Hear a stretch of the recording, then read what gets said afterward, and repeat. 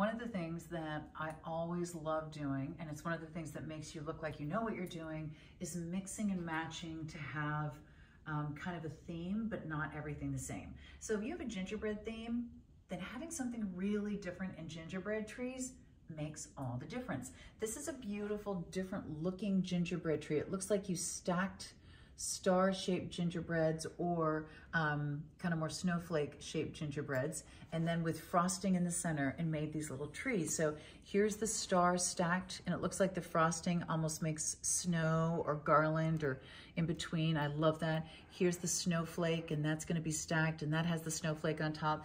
You get both of these. They're charming and beautiful, and they add that really something fresh that you love to a gingerbread Christmas.